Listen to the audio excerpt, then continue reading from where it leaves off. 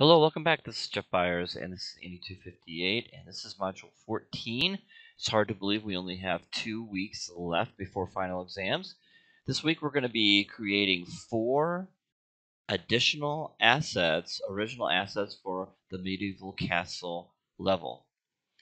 All right, so these assets are going to be something that you've created. Now, you may reuse objects that you've created yourself in other classes, and use those if you'd like.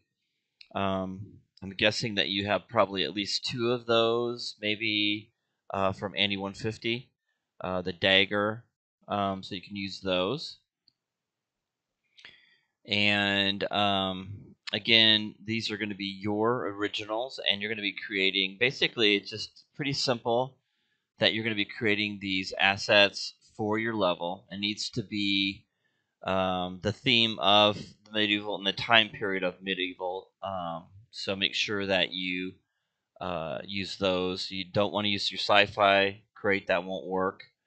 So anyway, so we've got some ideas here. Again, this is pretty simple introduction. I don't have to go too deep into this, but since we've been doing this all along, every project that we've had to create 4 assets. So this is no different. We want a medium-sized asset, so here's some ideas. So table and chairs, very simple structure. So very simple to do. And here's another one, a wagon. Simple structure, basically cubes and cylinders put together, okay, and then textured. And then we have a market display stand, very simple, as you can see. This one is a little more involved, okay.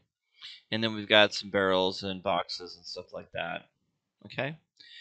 I don't expect a whole lot. I know you guys are super busy with other projects too as well. Do the best you can with the assets. Some of you really go crazy with it, and I really appreciate that. But some of you find have a hard time finding the time to create objects from scratch, and I realize that it can be difficult at times. But just keep in mind that these assets, it does help to make your level look more complete. Okay, so the more assets, the more assets you can find, the better. Now it is hard. The marketplace has become kind of used to be you get a lot of free stuff. Now it's kind of like you have to pay for it, and that's kind of what they've done when they first started. They gave you a lot of free stuff, but now it's just kind of you can find more free stuff on, on CG Trader than you can find anywhere else. You can look at Unity Marketplace, maybe find some stuff there. I know some of you have done that already, but wherever you can find free assets, go ahead and use them. Just make sure that they're textured. And if they're not textured, you guys can texture them yourself. Now, there's some a modular assets like walls that I've got here. So those of you who would like to build walls or have assets and use those, that's fine. So I've got, from the beginning to the end of how I did it and how to apply it. Okay, so that might be something you'd be interested in doing. And that's about it. So it's pretty simple. You do need to create a mood board. A lot of you have asked me, well, I don't know what a mood board is. It's called a game art or a game asset construction template. This has not changed. I've had this example for probably 3 or 4 projects.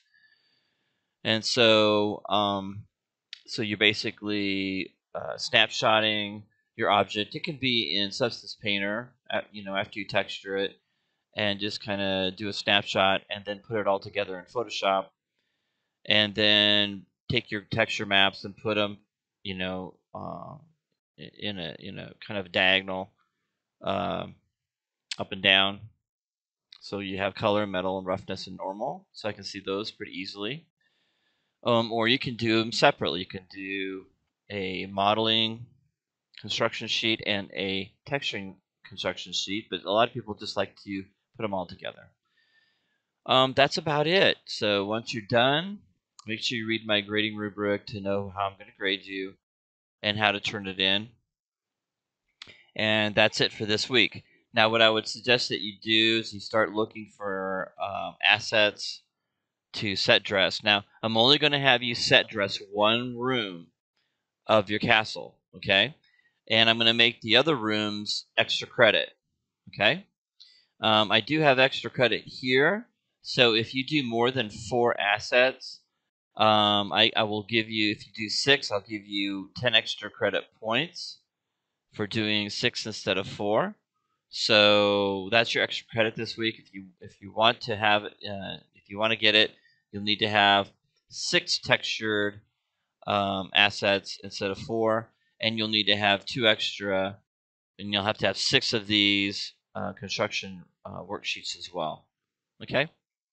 All right. Have fun this week, and I'll see you guys next week on our last project. We're going to finish our project with the castle, and you're going to have to set dress the entire exterior outside of the castle with trees and rocks and bushes and flowers and all that stuff and pathways.